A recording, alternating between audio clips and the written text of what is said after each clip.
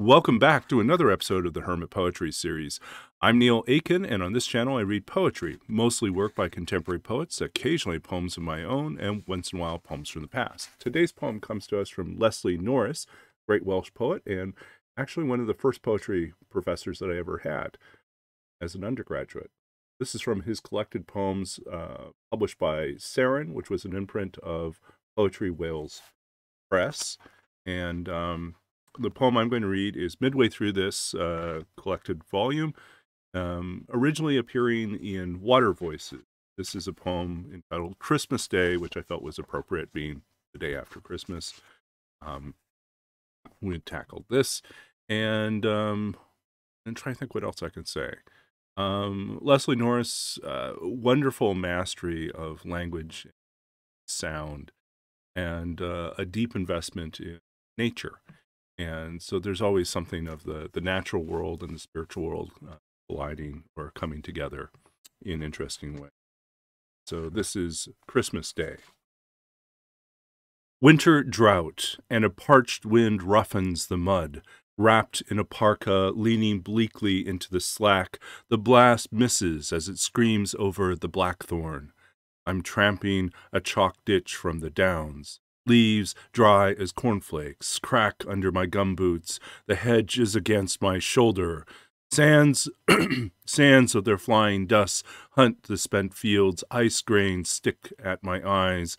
Caught on the thorns, a rip of newsprint shivers its yellow edges, grows long, then rises easily, a narrow heron out of shadow.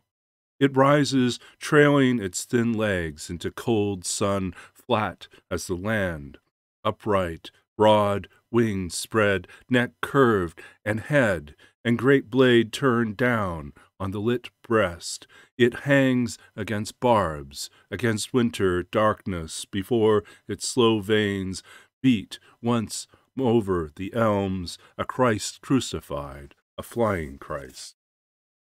And that was Christmas Day, Leslie Norris, from his collected poems, published by Seren, an imprint of Poetry Wales Press, 1996.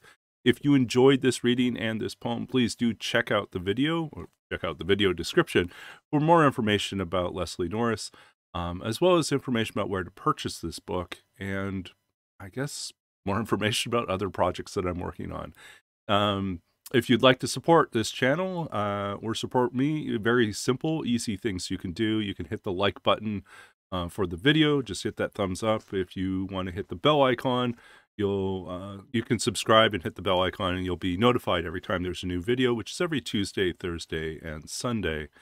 And you can always comment below or share links to this video on social media and help others become introduced to these poets and these poems. If you yourself are a poet with a book out, or if you are interested in, well, recommending other poets or books to check out, I'm always open to suggestions. Feel free to comment below or send an email to me directly, and I will take a look and see if we can fit it into the series.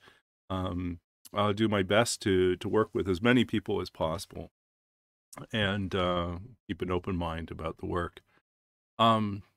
And I think that's about it. I hope you've had a very pleasant and wonderful holiday. If you're celebrating Christmas, I wish you all the very best with you and your loved ones. If you are celebrating other holidays at this time, that's great too.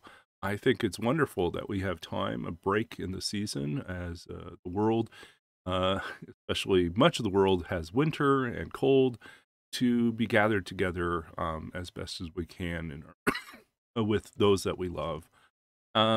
I know it's been a challenge for many, that there's been obstacles, whether it's through COVID or just through the difficulties of weather and the difficulties of transit, transportation, airports, highways, freeways, whatever it is, all sorts of challenges.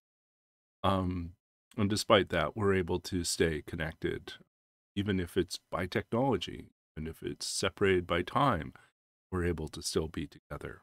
So thank you all for being a part of this series, and thank you for all that you do in your creative practice. And I wish you all the best in the remainder of this year of 2021 and into the next year. We'll be back again soon with more poetry and more reading.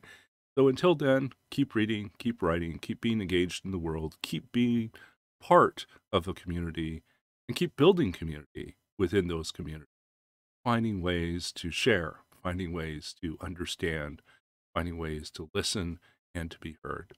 And I think that's the great power of art, literature, is the ability to build those bridges and to hear those voices, and to amplify those needs best we can. So let's do that.